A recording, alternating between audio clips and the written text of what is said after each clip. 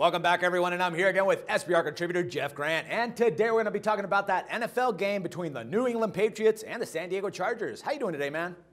Doing fantastic, Dax. How can you not be excited about handicapping a game with two of the AFC's best teams? And, of course, you have the Patriots coming off that loss against Green Bay, while San Diego, an improbable victory at Baltimore. So this is a very exciting game to match to handicap. Yeah, man, and what a fucking game. It was awesome against the Patriots and the Packers, but New England did have their 7-game winning streak snapped after that one.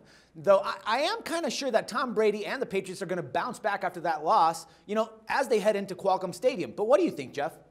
There's a lot of statistics stating the fact that the Patriots are definitely worthwhile road favorites in this matchup because you look, the Patriots are 5-0 when Brady matches up with Rivers in his career. You also look at the fact that Brady is 37-8 following a loss over the course of his career. And then finally, in the Brady stats, you have a 45-7 record in the month of December. That's the best in all of football. 4 of those 7 losses have taken place in Miami. You know the Patriots always struggle when heading to South Beach. They already lost there this year in September. So I think Brady's glad that he's not traveling to Miami during this particular month. It's also important to point out that the Patriots, after that loss against Green Bay, flew directly to San Diego. But of course, they're going to be taking on a quarterback in Philip Rivers, who has a 30-6 record in the month of December. Yeah, well, the interesting fact here is that San Diego, they kind of started the season strong,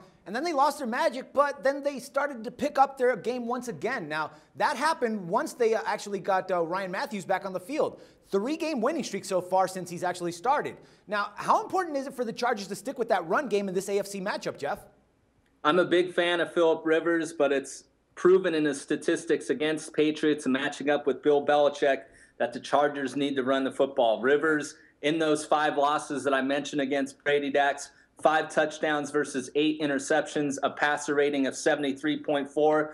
What's the formula under second-year head coach Mike McCoy? Is running the football. He has his major weapon back in Ryan Matthews, who has ran for 215 combined yards during that 3-game win streak.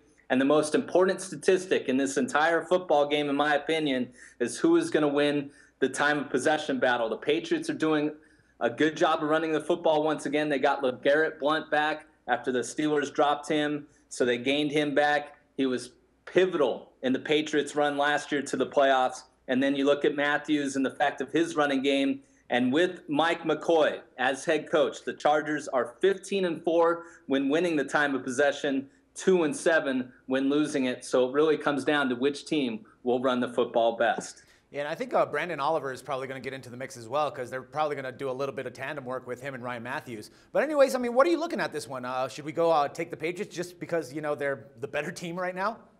When I see 2 quarterbacks to this level and the public loving to bet the over in that situation, but seeing the fact that both these teams are at their best when they get that running game going and controlling the game from an offensive standpoint, I look directly to the under in that situation. And there's some trends that back this up. The Patriots, the last 2+ seasons, the under is 5-2 on the road when playing with a betting total of 49.5 or higher. While you flip it on the other side, the under is 3-0 in the Chargers games at home with a total of 49.5 or higher in the same span. So I'm going to go under the total on Sunday night. All right, good stuff, Jeff. Thanks once again for all the valuable insights, man, and we'll talk some more football again tomorrow. Thank you. No problem for SBR Picks. This is Dax Floyd. The SBR Network offers free sports picks and game breakdowns, big money free betting contests year-round, a real-time Vegas-style odds monitoring service, and much more. So come see for yourself. To stay updated on SBR news and promotions, follow us on Twitter, Facebook, and Google+, and do be sure to subscribe to the Sportsbook Review YouTube channel to catch all our daily sports shows.